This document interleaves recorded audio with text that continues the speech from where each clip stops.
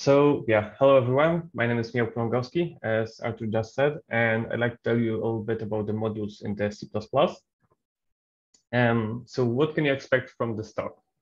Even though modules are a relatively new and only partially implemented feature, there is a lot to cover, and I don't want this talk to be too much taken, so I'll try to keep it simple, stupid, the KISS principle, so that it's a good introduction which may lead to any of you actually testing modules on your own.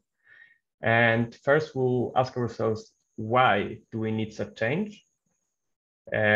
What is the current situation and what's wrong with it? Then we'll talk a little bit about what modules are in a very basic way. We'll go through a couple of code examples to see how does it work. And lastly, I'll leave you with some information regarding when we can expect modules to become fully usable and what may be needed for it. Well, why do we need a change? Isn't our current build system impeccable? Let me do some really crude crash course on the C++ build system, as maybe not all of us are aware of it, how it works inside. So we have header and implementation files. These are, the H and CPP files. And in these files, we have some preprocessor macros, like defines, includes, and pragmas, and the code, like, methods, structs, variables, right? And first we have a preprocessor pass that takes a look at macros, and it replaces all the defines with its values and replaces all includes with the content of included header files. And let me highlight this. Each include statement basically pastes the whole content of a header file. And yeah, and that's why we use pragma ones, or if not dev guards as well. Because we don't want duplicates and the endless pasting of the headers. Okay, so after this preprocessor pass, we no longer have headers. They have been pasted in the proper CPP files, and each of these is a translation unit on its own. We compile each CPP file to object code files. And lastly, we feed all the object files into the linker, which glues all the code together and checks if all symbols needed can be found in the supplied files. So, okay, we have this. Now that we know these basics, we can talk about one of the main problems, which is copying. And so pasting whole header files leads to a couple of problems that modules may be a cure for. So the first one would be a huge file sizes. For example, a one-liner hello world program that simply uses IOStream for printing and prints hello world has about 100 bytes file size. But after a preprocessor pass, it will have almost 660,000 bytes, which can be seen on, for example, on Godbolt. You can pass the capital E flag to the G++, and it will basically show you the preprocessed file. And this is because it just pastes the IOStream header, and that's what bloats the file. And this bloated file is the input for the compiler. So we can easily imagine that there must be an overhead when parsing the extra stuff that we not necessarily use on each compilation of the CPP file, because it's not like we use all of the IOStream. No, we need some stuff from there. And well, we basically compile it on, on each go. And also we have name duplication for method structs. We may get some ugly errors that are not always readable, because they will relate to the preprocessed file and not the one that we are working with. But that's mainly, dealt with pragma ones or if not dev guards. But if we have, for example, name duplication for define, the include order will change the value of define. And I must say, I myself had experience with weird bugs stemming just from the header include order. And when you change the order, the program works. When you change it back again, it doesn't. Other thing is that people often tend to add includes that are required by the compiler instead of all that are needed by the code, because maybe some file that we are actually including already includes a couple of other headers that we are using. So you do not include them. But then if you try to copy the code and use it somewhere else, you have a problem because there are a lot of headers that you haven't actually included yourself. And this whole mess stems from the copying as well, the header copying. So yeah, I'm hoping that we'll get rid of this. Also, many people that have heard about modules suggested that there's a lot of new semantics, a lot of new problems, right, which are not needed. And we have already PCH, we have precompiled headers. They kind of serve the same issue, right? The compilation is faster. You don't need to get over the same headers, over and over. But even if the main performance gains may be similar, the similarity actually ends here, and modules bring more cleanliness and a better code isolation. For example, we'll talk about internal methods leaking with templates later on. Okay, so let's go to what we can see. That the need for the change is already there, but let's talk about what this change actually is.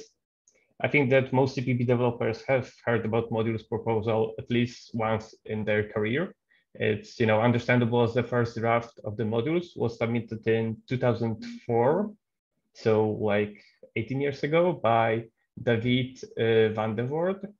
And there was a long wait period, and in 2012, a dedicated study group, SG2, was created. And then another 5 years later, in 2017, there was a first implementation that appeared in msvc and Clang, or CLang, as some people call it. And in 2018, a year later, there was a technical specification, modules TS. It was finalized, and also Google proposed their ATOM, which is an acronym for another take on modules. Year later, 2019, both of these were merged, and the outcome of this merge was the C++20 committee draft, which is basically the version that we'll be talking about here. And I'm presenting here, it's what we have. So the main difference that modules bring, in my opinion, is the removal of header copying, which solves all the problems that stem from it. And apart from that, there are also mechanics that should allow people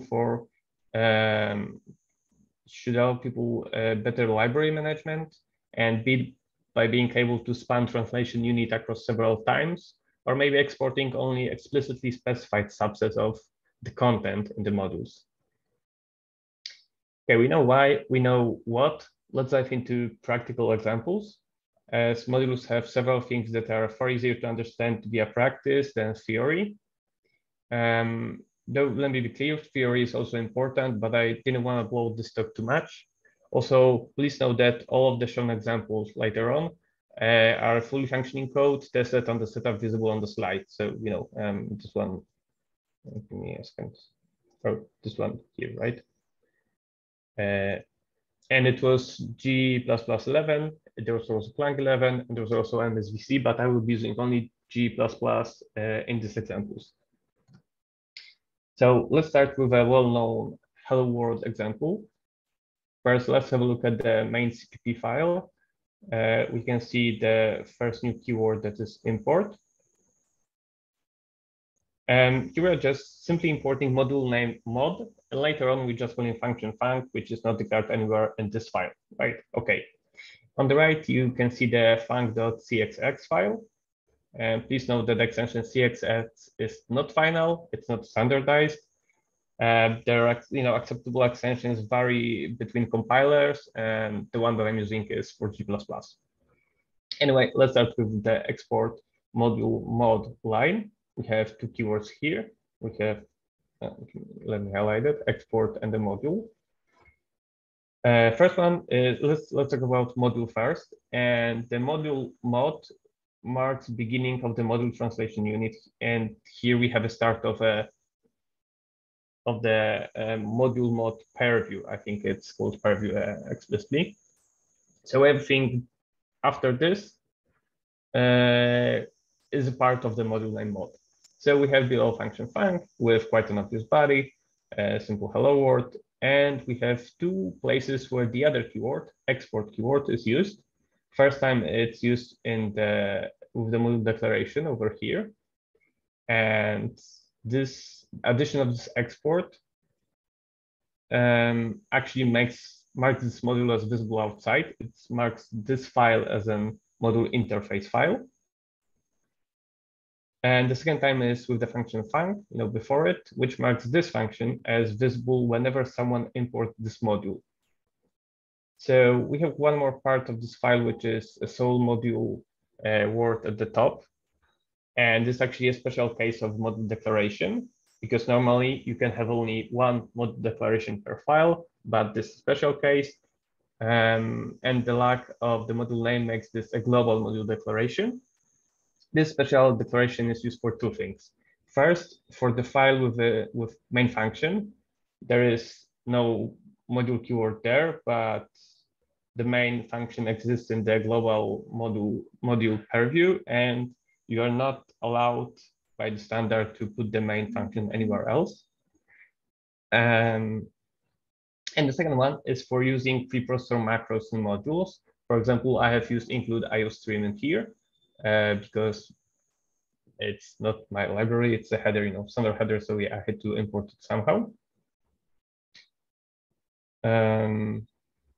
And yeah, and below you can see the commands for compiling this simple example. We first compile both files to object files, the funcxx, then main CPP, and then in the end we just link them into executable. So it's not that much more work than normally, I think. There are a couple of files that are created over there, like for each module, there are special intermediary files that are later on used. But these also differ depending on the compiler, be it msvc, Clang, or G++. So I'll stick to the code in here, and if any of you will be interested in this later on, you can just take on these examples and play with them yourself and see what is created when, etc. So with modules, we can split the code into declaration and implementation as with the headers. So on the last slide, I didn't tell the whole truth because the export module mod kind of did, kind of didn't.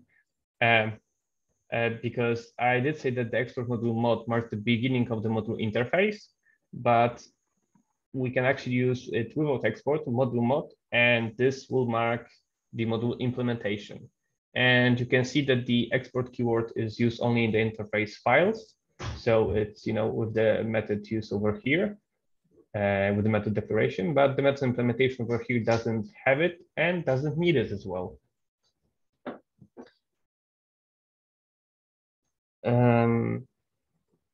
Yeah, and you can also see that I've moved the include into the main CPP, so there is no global module declaration in the module files, because as I said previously, it's one of the special cases where it's used, and the main method G++, it allows submitting the declaration, so I can just put the include over there without having any fear that the compiler will scream at me.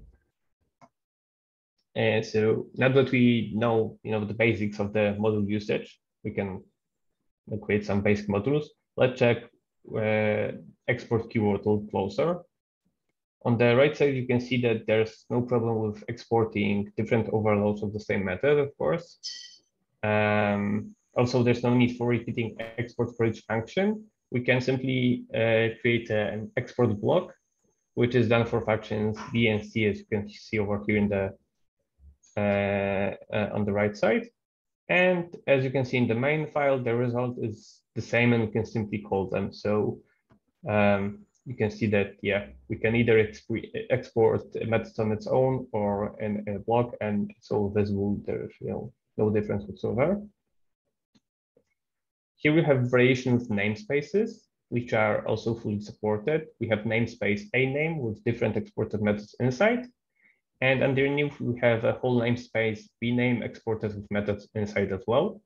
As you can see in the main file, the result is the same for both of them. So both of them have their namespaces visible, and the namespace got exported. And even though in here we export the method from inside the namespace, and in here we export the whole namespace.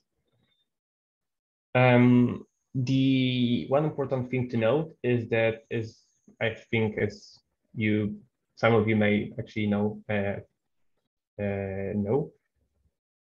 when exporting the whole namespace, there's no way of omitting a single function. When you write the block like this, everything inside gets exported. When you write the block like this, you can export some of the functions, but you don't need to export all of them. It's not like you have to. The other way around is you could create export namespace bname with a couple of methods, and then just create another scope for the namespace bm without the export keyword. So you have a couple of methods in the in the namespace, in the same namespace. You have the namespace exported, but only a couple of the symbols from within it, right? So if we would mark this bname as well and remove export from some of them, then we would have all of this exported and only some of these. You can also export classes with no problem, and functions that take classes as arguments. I think that there's nothing new here, just adding export before the class keyword over here. And the rest can be done with public, private, and protected keywords, as has always been with classes in C++. I'm sorry, I'm not sure if I can remove that. Okay, I removed the highlight. Yep, and it's basically let's leave it at this for the classes. There's nothing more there. And let's leave the whole export keyword for now and take a look at how we can split the module code, because that's another important part that I was talking about, spanning the translation unit across several files. So let's think how to do this. Let's start from the bottom with math mul for the multiplication. So we export module math mul math.mul with a single function mul over here. Going up, we have math add, of course, which is basically the same but with add function. And at the top, we have module math, which contains function power and very interesting align export import math.mul. So this line basically says that we would like to import symbols from mathmul module, and so they're visible inside the module, but also export them as a part of this module. So when anyone imports the math module, they will also import whatever is in here because it got exported in here, right? So they will also kind of import a mul method as well. And then we use the important power function in the symbol. I'm sorry. We use the important mul symbol in here in the power function, so we know that's visible, and then it's also in here. So let's start with these two imports. We have the math and math point add, dot add, what do we call it? We use power function from math, and then we use add function from add and mul function from multiplication, right? So we know that the power is visible from math. We know the mul is visible from math because it's from this export import, right? And we have the add function from this one, which wasn't in the math itself. It's like separate module. And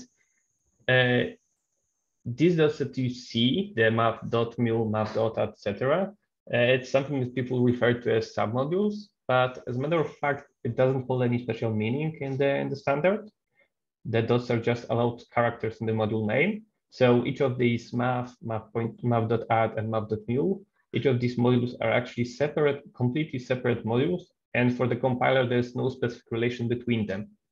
The name is readable for us, of course, but it doesn't hold any specific meaning for the compilator, for the compilator. But what if they actually could hold a specific meaning? So here we have partitions. You can notice that we've changed the dots to the semicolons. And partitions are marked via module name followed by a semicolon, as I've said, and then followed by a partition name. Moreover, they cannot be used outside the translation unit they belong to. So like in the previous example, we had math added in here as well, imported. It's not possible. The math add is only a math semicolon add, so the add partition of a math module can only be used and imported inside the math module itself.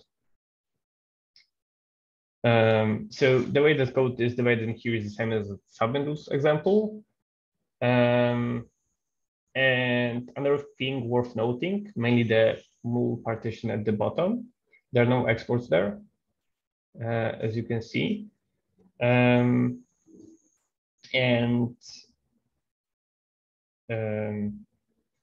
in the math module, we only import mul partition, so it's actually used only internally in the module. We don't export it, right? And we could change import mul to export import over here, right? But because over here we don't have any export, this would change nothing. So we can see that in this example, we have used this multiplication method as an internal implementation, some internal methods that are needed in the main module and nothing more. It's not exported outside. Also, another thing that is worth noting is that in current state, we would not be able to add export keyword in here without adding export keyword to the module itself as well, because the only place where you can have exports is in the module interface file, which is started with an export module space module name. So we have this one here, we have this one here. But if you do not have export keyword in the module statement, it's a module implementation file. And these do not, in these, you are not allowed to actually use export keyword. So last example is a template exported. There's nothing really surprising here. We've just had export keyword before template method declaration. For several different reasons, when declaring the template, the compiler needs to be aware of all specializations used before being able to compile the translation unit where the template function implementation resides in. So, it must generate all the method that will be used in the code. So there's a couple of workarounds available, but the most common usage is just storing the implementation in the header, as it was done in here, kind of. And it's also true for other internal methods referenced in template. So normally one could have like special namespace called internal or secret or don't use that would hold the logic. And well, the problem with this solution is the programmer has no way of actually hiding the symbols apart from obscuring the name. You can obscure the name, you can make it, not very intuitive for the developer to actually use this namespace, or you can try to, negotiate with him saying, hey, this internal, please don't use it. You are not supposed to use it. The modules, on the other hand, allow us to export only the template, while at the same time having internal implementation methods, like the size to bit size in here. And these methods will not leak into the global namespace because they have module linkage. This is another important thing, but the module linkage I will actually omit in this talk, maybe in a later one. But the important thing is that the size to bit size will not be available in the main, and it's not leaked. So that is the difference. So these are actually all of the examples. And now that we are past all of them, let's think how further away the modules still are. First, the standard specification is out there, but the support is partial and differs between compilers. For example, the supported extension vary between compilers as well as flags and ways in which compilers store generated module interface files. Along with the presentation, I'll supply figure stuff hello world example, one for each compiler written on the slides. I mean, the first one that you have seen before was for the G++, and then later on there are two other ones for the Clang 11 and for the msvc. And I have written which version of CL from the VS I've tested from the VS 2022 Community Edition.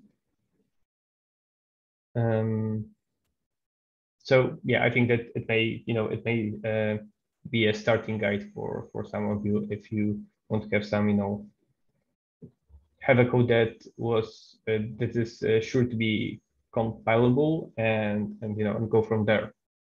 So as for the full support, we actually have no information on when that will happen, as there are several problems that have to be resolved at the compiler level as well, not only the standard. So these contain are not exclusive to discovering file location and exported modules, as the file names and the module names have actually no relation right now. You can have a file name. I think that we actually had a file name fang.cxx, but inside it, there was a module named mod. So there is this discrepancy, right? Apart from that, there's extracting dependencies for a proper order of compilation, like which stuff I need to compile first, which module I need to compile first so that I can compile other modules, so that I can compile other, translation units, some CPP files that use them, etc., etc. And building whole compilation graph appropriately. So these problems are at the compiler level. Other thing that I've heard is that the modularization of the standard headers is aimed at CPP 23. There was an attempt from the msvc, and they have a couple of headers actually, a couple of standard headers actually modularized. So, and people can use it via imports, not via includes. They work quite fine, but this is not a, it's not standard. It's only in msvc, and I think that when people use C++, they kind of prefer it to work on more than only one compiler. Another important factor when thinking about tool support are build tools, commonly used in the industry like CMake, Mesos, or Bazel. And I've seen that Bazel already offers some module support with Clang, but in my opinion, more tools need to support them for modules to actually be usable in the industry. But on the other hand, why would these builders organizations sink time and money into this if no one actually uses them? So it's like a chicken and egg problem, right? You don't use modules because no one supports them, no one supports them because no one uses them, and so on and so on. And yeah, I think that this will conclude the talk. As I've said, that I have these two examples, msvc and clang. They're all on the slide, so there's nothing surprising over there, just proper commands. And I leave them over there in the presentation, so it's much easier to find, I think, for everybody. So let's see, does anyone have any questions maybe?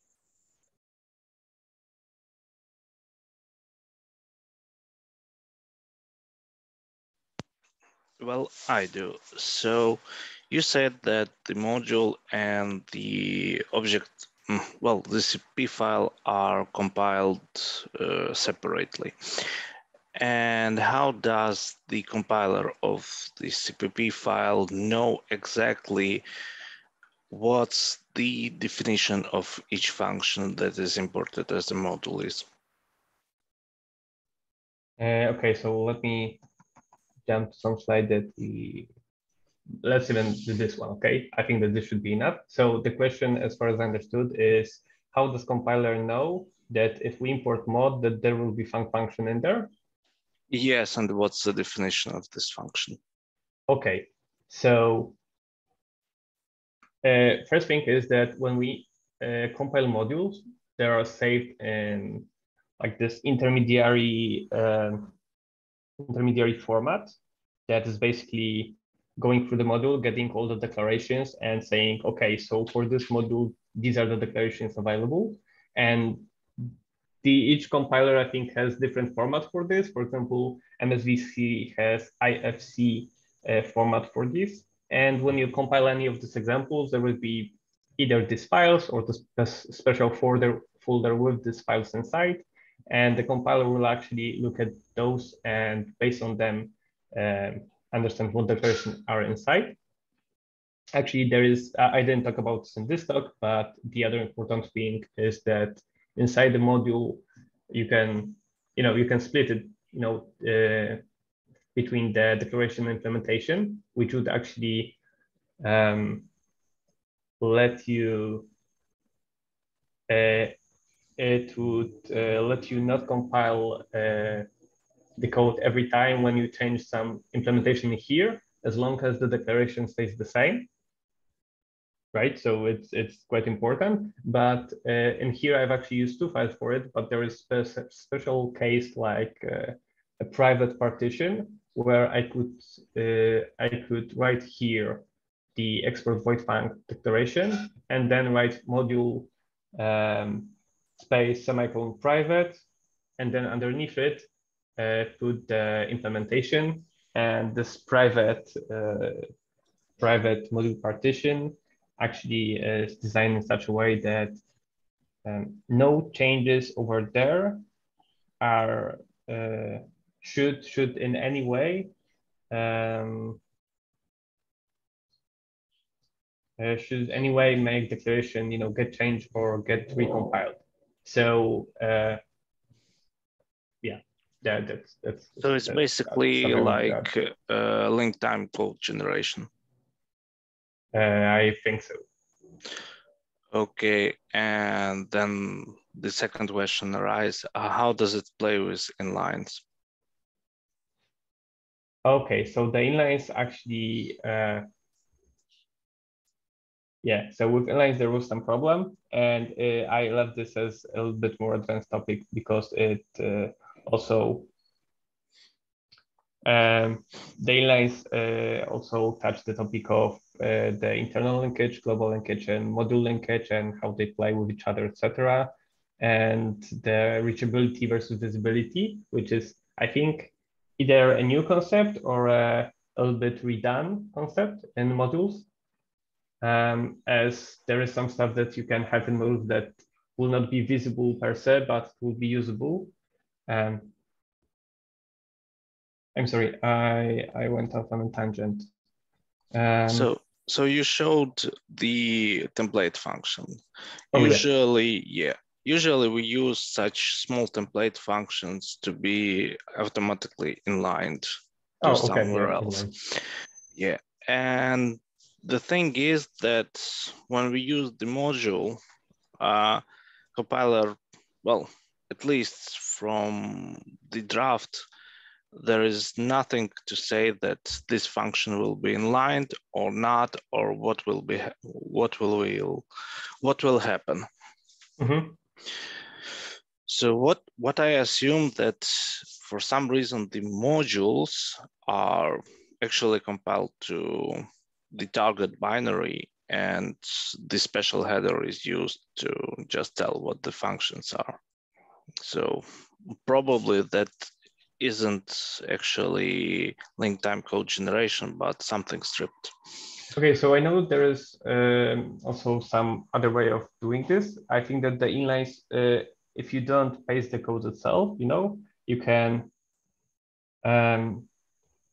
There is some flag for the compilers. I'm sorry that I do not remember the name, but it kind of worked like this: that all of the usages of the same inline function are marked as all of these should be the same and look at the same place, and then compiler actually scraps all of these reference from different translation units, knowing that you can use the first one he gets because they all should point in the same place. There is some optimization for the compilers that has some special name. I'm sorry, I do not remember it at this time, but I can check it out later on and send you the name. Yeah, it would be nice. Thanks. No problem. Any other questions?